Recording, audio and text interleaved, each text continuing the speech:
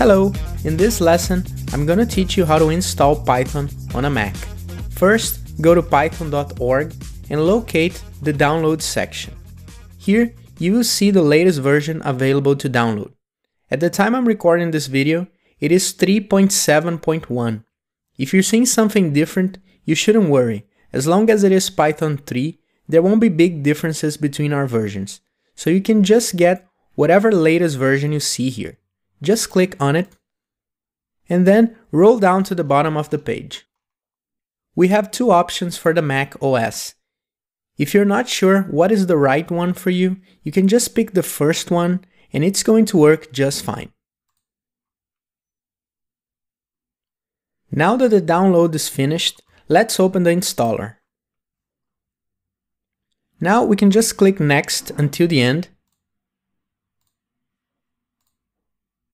I'm just going to leave it on my default Macintosh HD and it's going to be installed under the Applications folder. If you want, you can click Customize so you can see what is being installed. We can just leave all these options selected and click Install.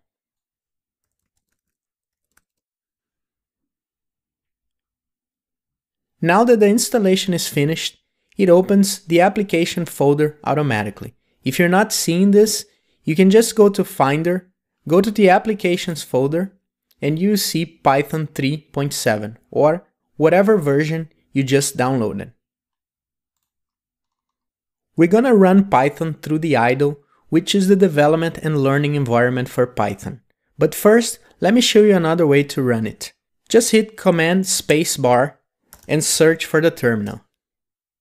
When you're in the command line, you can just type Python and it's going to start running. But we have to be a bit careful because Mac computers come with Python pre-installed. But as you can see here, this is not the right version. Mac computers come with Python 2.7. And most of the code we're gonna use in this course is not going to work in this version. So just type quit, open and close parentheses, and if you wanna run Python 3 through the terminal, you can type Python 3. Now, we are running Python 3.7.1, which is the version we just downloaded. Every time you see those three greater than symbols, it means that you're inside a Python interpreter. So here you can type Python code. Let's try to do a very basic math operation here. I'll just type 2 plus 3 and hit enter. And now Python makes the calculation for us and prints the result below, which is 5. We can also display a message using the print function. Just type print, open parentheses, and inside quotation marks, just type a message like hello world. Don't forget to close the quotation marks and close the parentheses. If you hit enter, your message is going to be displayed right below it. So our Python code is being executed, which is really cool. As I said, we're not going to be running Python through the command line, so you can just quit and close the terminal. In the Applications folder, just select the idle and drag it to the dock. It's important to do this because we're going to be using it a lot in the first lessons, so it's going to be way easier to open it from here.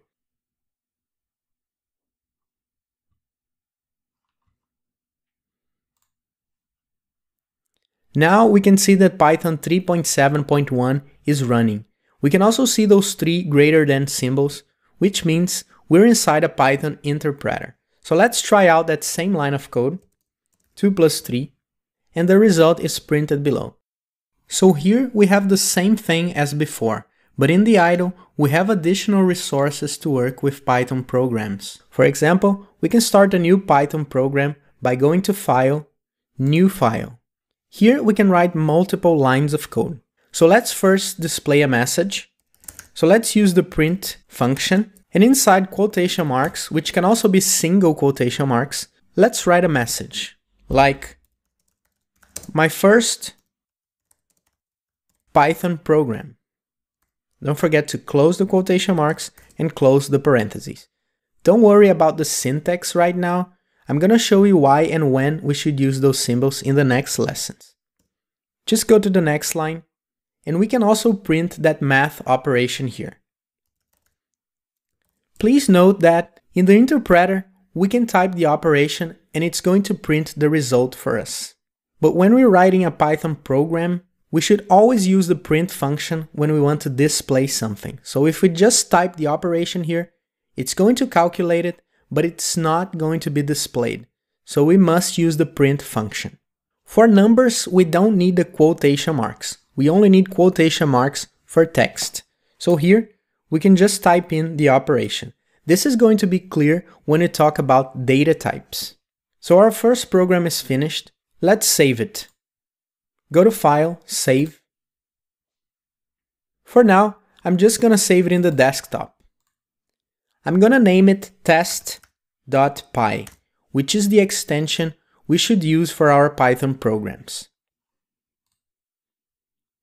Now we can run it by going to Run Module.